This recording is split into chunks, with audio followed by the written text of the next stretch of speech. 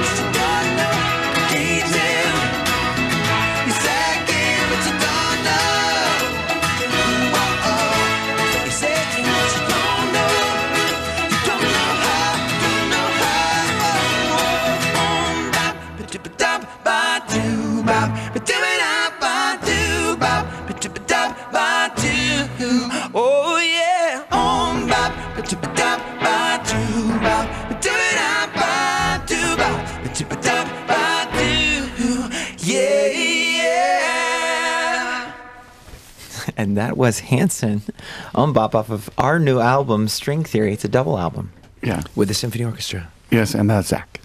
Yes. Oh. What time? Oh, the time? Yes. It's almost 12. You're sacked. No, the time. Come on, 22. 22, yeah, it's 22 to 12. 22 to 12, yeah. On ABC Radio Melbourne and Victoria. Come on, guys. Yes. How long have you been doing this? I know. Well, I haven't been on ABC Melbourne and Victoria ever. Yeah, I haven't been doing this job. This is my first day, so. Zach's sacked for the back announce. Isaac's had a crack at it, and Taylor hasn't said a word. You know? Wisdom. You're perceived as wise as, the less than... You say you little, say. you know? Right? Yeah, exactly. Yeah. Well, so that was it. We got that part right, though. The HANSON, that was HANSON String Theory. Thank goodness. Yeah, well. Yeah, you probably know where you're playing too. Played last night at the Palais Theatre, at the Zoo this Friday and Saturday, but both shows sold out. Yeah. Congratulations. We've been talking to Ralph about enduring success and whether wisdom comes from longevity, and even at the precociously young age that you three still have. Yeah. Have you acquired wisdom on the journey? Oh. Well, I don't know if I would say wisdom. You have perspective, and maybe perspective is the root of wisdom, maybe in some sense. Which, by the way, the performance was really great. Oh, yeah. Radio, this whole on the fly thing is not always easy. Yeah, one thing I will say is time. Man, that's the one asset you can never get back, and the one you have to spend constantly. So, I was talking to somebody last night at our show about how just starting early, like that's such a gift. We first came to Australia when I was like 12. And now you're 33. So, I mean, you cannot say to young people more, start now, figure it out now, go make mistakes now. It can also be a detriment, though, too, because if you do start too early, you can miss other really important life like being experiences, being normal. So everyone has a goal to be normal. What is normal? I think it's a really, honestly, I think it's a really big lie that we tell ourselves. We tell ourselves the lie of, wait, be normal, don't miss out. And we say that because we're afraid of failure and we're afraid of hard work. And the result is no matter what you do, I mean, that's really what this whole album, String Theory, is about. It's about, go for it now. Because it's easy to fail. It's hard to risk.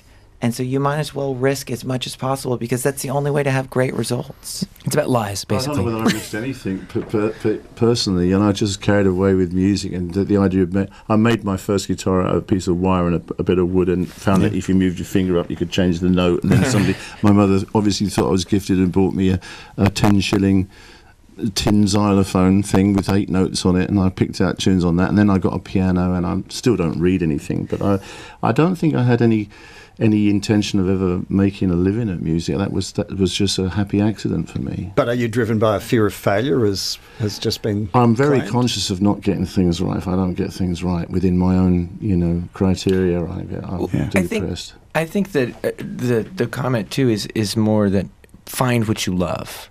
And I think that the message of normalcy, I mean, I don't know any person that I respect that says, my goal is to be normal. It's one thing, I think, well-adjusted, happy, at peace. Satisfied. I think those are good things. But for us, we have definitely had a sort of strange life in many respects. Like, we kind of don't really line up with most of our friends even that are our age. But one thing that we have had is spending a lot of our lives doing something that really fulfills us greatly. How did you find it? And you too, Ralph. Were you in a house full of music, Ralph? That wasn't your experience, was it? You had to find a piece of wood and... No, I think that I was affected very much by the music of the pre-rock and roll, this is, of course. Yeah. And so my mum used to sing these maudlin ballads about, we'll meet again, and it was kissing her now, because my dad left home early, but they affected me. I thought she'd made them up. Almost, There was only one radio station, so music had a lot of power for me, and the fact that she was moved to sing in the kitchen these very sad songs about desertion and separation and hoping to meet again. So I was affected, but I think you brothers have got something. So I worked with the Everly brothers one time. There's something going on with siblings that is just extraordinary. Listen to those harmonies just now. Brothers can do this, but I was just curious as to how you get on. Have you separate dressing rooms, or do you? We don't get on badly. Otherwise it'd be hard to be a band for 27 years. We have some common threads. I mean, I think not to be weird, but it's a little bit like a marriage. When you meet people will comment on us. We're still together. We have been playing for 27 years since we were kids. Yeah. And I'm 35. But when you see somebody with a good marriage or that's still together, you don't say, "Do you ever fight?" Right? They do. Yeah. But they somehow don't end it because of the fight. And I think that would be sort of with us, how we get on is we're all pretty different. It's sort of like destination is the same. We're going to that island, but one person's on a speedboat, one's on a canoe, one's on a glider. Everybody's trying to get there. The same, different ways. Do you need to, though, have a hierarchy of what the relationship is? Is it band first, brothers second, or always brothers first? Because always band first, yeah. Well, there's no question. I have to say it probably is kind of band first in many respects. First. I don't think of you as my brother at all.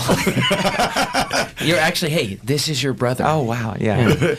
It's like anything. It's a negotiation every day. It's not whether we fight. I think the truth is, I think fighting is we fight all the time. The difference is that we don't stop fighting, right? I think that's people reach a point where their arguments get too much and they go, "Oh, I'm just sick of fighting with you," and so we just kind of go, "Oh, it's round one. When's round two start?" Exactly. The other thing is learning is a little bit like somebody speaking German and French, and you got to learn how to translate properly. And you got to learn each other's language to some extent and accept certain things that cannot change. I think about the Alcoholics Anonymous kind of phrase, which is accepting the things that I cannot change and being okay with it. Right? It's like to some degree or another, that is, I think, a key to life in many respects. So there's a lot of mutual respect, not just creatively, but even in this conversation here now, you leave space for each other. Yeah, well, we're well rested. You learn quickly. That's the only reason. You learn quickly that you need drummers and piano players and guitarists. And, you know what I mean? Like you need different roles, and people will add different things. And probably the biggest thing I think that would enlighten people about our music that is sort of connected to this fighting concept, right? Ralph's talking about dealing with life through music, right? Songs written about how to process what you're going through, and your mom and Bob Dylan. I mean, so much of our music is about processing life. I mean, you heard Umbop. Umbop is about making choices and about that few things will last. And in an Umbop, you'll be there, you'll be old, you'll be at the end of your life. And so when you stand on stage and you sing, say, 23 songs in a row about processing life and coming to conclusions and persevering, you can't come off stage and not remember that. It's sort of like a free therapy session every time you play a concert. You were all speaking outside, Ralph, about Woody Guthrie. Is there a starting point for all music?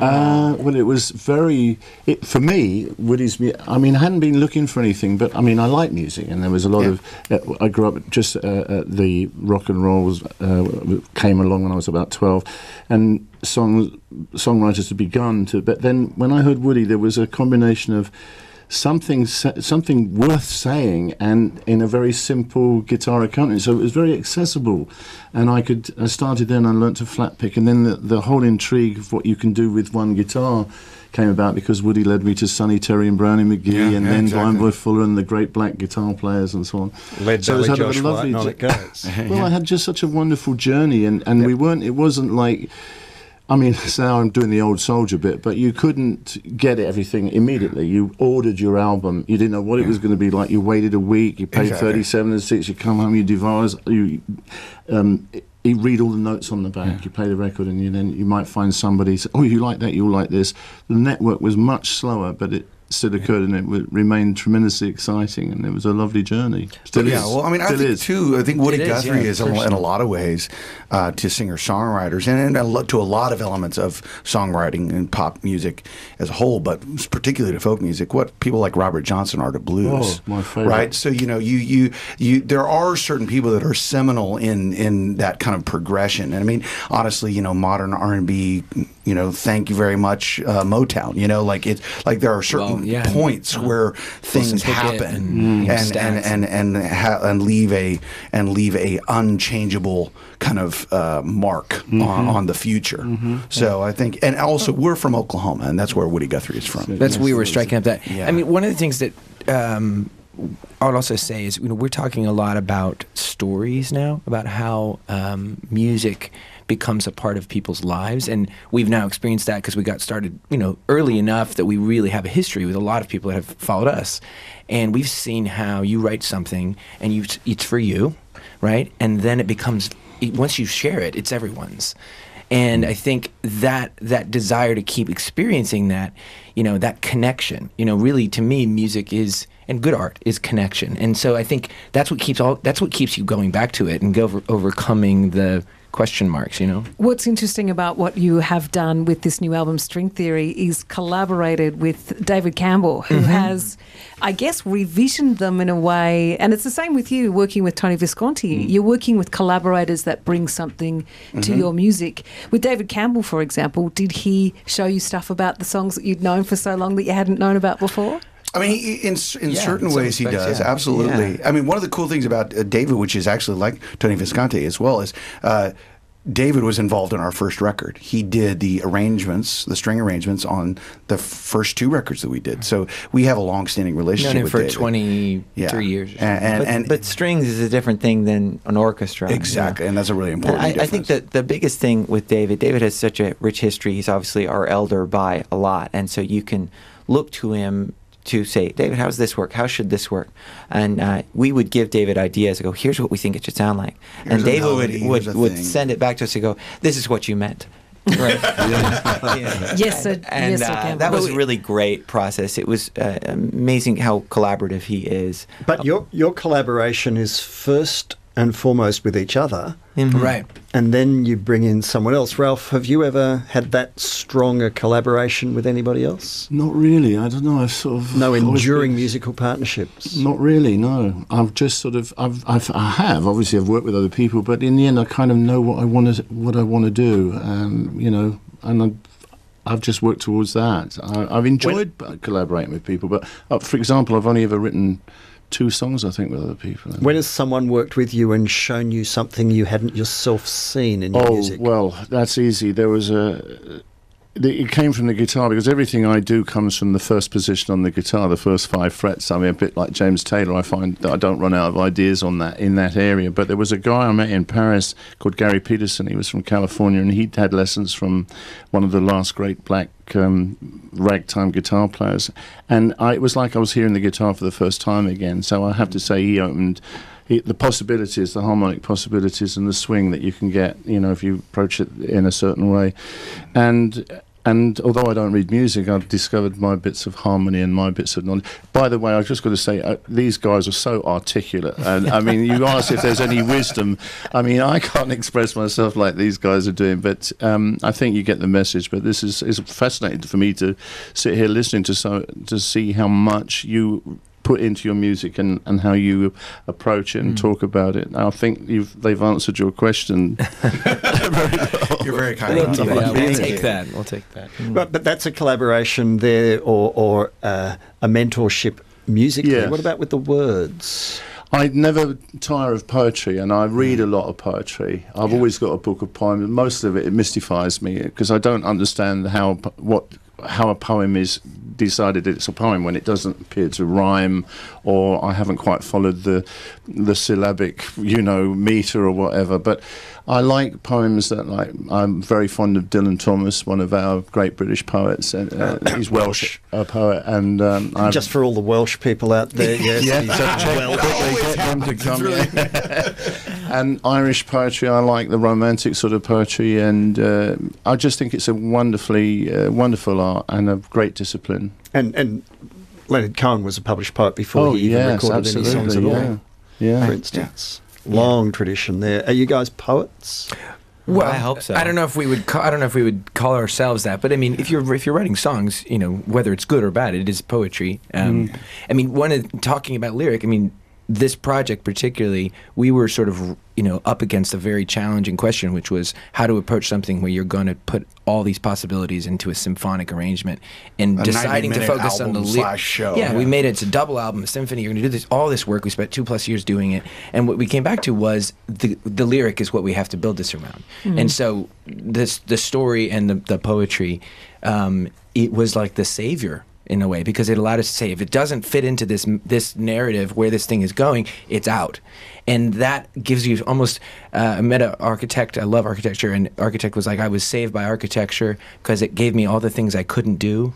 And I think in a way, as an artist, when you're racked with possibilities, some of the beauty of a guitar and a voice is, hey, this is what you have, this is it, and it brings it into focus. And so the lyric is a guiding force for the something that has all of these possibilities. While you're in town, you might want to go and have a look. There's an exhibition of Escher, M.C. Escher, at the moment at the National Gallery here. So there's an example where architecture actually can be making you think that it can do things it can't do, just like music makes you sometimes think that things can happen that aren't happening. That gallery looks fascinating. It looks really interesting. It's a sensational exhibition. It's not to be missed while you're here. Cool. But that, I mean, in a way, it's the illusion, whether it's the story that creates the illusion, or in Escher's case, it's the designs that create the illusion, or whether it's the power of the music that's creating the illusion. Yeah. But either way, what you're doing is you're taking the audience on a trip with you, aren't you? We're all searching really hard. All of us. Some harder than others. We're for purpose, for a reason, for being. So why a beer company? Searching for purpose. You've got to enjoy the ride, guys. For people who don't know, the HANSON brothers have started up a beer company and the Hop Jam Beer and Music Festival in Tulsa, Oklahoma. Yeah, that's right. That's part of their entrepreneurial activity. Before we get close to the end, I want to know, I know there's 3 of you, it's always worked that well, but what about if there was a 4th member called Ralph McTalon? You just did a little song with us right now. Man. Any chance? This is all beyond me. Well, you're putting us on this. This is A-level music. A bit of a Guthrie on the guitar or something, anything you got on the the boys were talking about maybe using some Oklahoma influences on a project in the future. Yeah. And why not? It's got such a rich history, not just through Woody's narrative songs, but the great film Grapes of Wrath and Steinbeck and all. There's a lot of stuff there. Oh yeah, and Leon Russell is our friend and legend, out of Oklahoma. And HANSON do the Dust Bowl ballads. Okay, there you go. Well, we're discussing. We have for a long. In fact, in the last 3 years, we've lost 3 friends who were really legendary Oklahoma. Some more known than others. Roy Clark just passed. We were friends with Leon Russell. And then our friend Steve Ripley, who was a band called The Tractors, and he was also played with Bob Dylan, an engineer, producer, and brilliant guy. Red Dirt music. Red Dirt, the whole idea of Red Dirt music and Red Dirt country is this Oklahoma deal, which is this fusion of blues and folk. And anyway, it's talking about your roots. I think maybe we're just reaching a point in our own lives where we're realizing we're beginning to lose those that really came before us, and it causes you to sort of stop and take stock and realize like the things that you didn't even know were influencing you, like where you're from.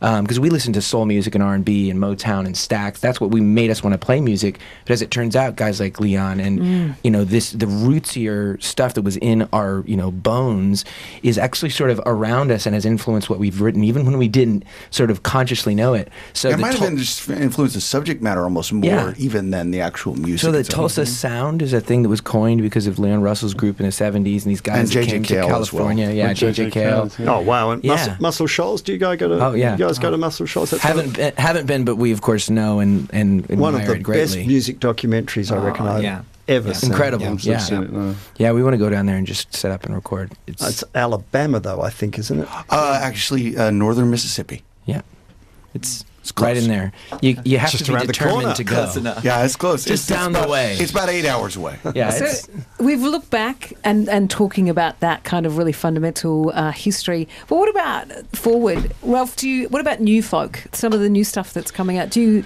you listen to? I think it's incredible. I don't think the music's ever been played, the traditional music's ever been played better in our islands than it is currently. But it's reached another. What it needs now is another Bob Dylan or a Burt Chance or a big personality that's writing songs and using all that stuff. The techniques and the playing, the fiddle playing, the guitar playing. And is it the cultural environment too? The politics? Does that make what you're looking for? I haven't found it. I mean, I'm perhaps a little bit out of the loop in that sense, but I go once a year to the Folk Awards, which is wonderful and just mind-blowing, the quality of the musicianship and the singing and so on. But it's the writing, it's using that as a foundation and hearing the new songs that I'm missing. Billy Bragg was here doing Woody Guthrie last year. In fact, he was on this show just a few months ago as he was touring around with another show. It's just amazing how often Woody Guthrie comes up as a reference. Hey, look, congratulations on your enduring success. Isaac Zach and Taylor HANSON, who performed last night at the Palais Theatre. They're heading to the Sydney Opera House next week, but they're stopping off for Friday and Saturday. That would be tomorrow night and the night after at the Melbourne Zoo. Now, you'll have to steal, beg, borrow, or in some other way illicitly come by tickets because I'm told they're both sold out. Whether 20,000 people turn up like they did at shopping centres when these guys were young, who the hell knows? Ralph McTell tomorrow night at the Thornbury Theatre up in High Street, Thornbury, and then at Port Fairy Folk Festival. It's been wonderful to have you all comparing notes today on the Conversation Hour with Jacinta Parsons, my co-host. Miff Warhurst, no stranger to the musical world. Good morning to you. Good morning, John Faine. And what listeners won't know is that I'm standing up in this studio because there's so many people in here and it's almost like I'm about to do BVs for Hanson. So I can join you. You can join me. You're standing up. Yeah. I can do it. No, it's good. You're a dancer and a singer. Do what? Today on the show, we're talking immersive art. Are you familiar with the street artist Roan? No. He does those huge faces. Yes. On the buildings. And sometimes on silos in regional Victoria. Now I know what you're talking He's taken over an Art Deco mansion in the hills, Burnham Beaches. Do you know that building as well? It was going to be a restaurant and used to be also, various public purposes, yep. Yeah, well, Roan's going to join us. He has You know the history of Burnham Beaches was the family home of the people who invented Aspro. Is that right? Yeah, pretty sure. Anyway. Wow. Maybe. A lot of drugs were taken there then. That's what I can surmise from that. But the installation is immersive and we'll learn all about immersive art with Roan today. So fabulous. it's a real movement that's happening in contemporary art at the moment. Cool. So that should be really interesting. And we're applying Greek myths to current day woes. Today we'll be looking at the Greek myth of, and my pronunciation is terrible, Erixychthon, which is controlling our appetites. And that's a modern day affliction that will apply to that Greek myth. Myths on the radio this afternoon. HANSON, Ralph McTell, Jacinta Parsons, thank you all for coming. It's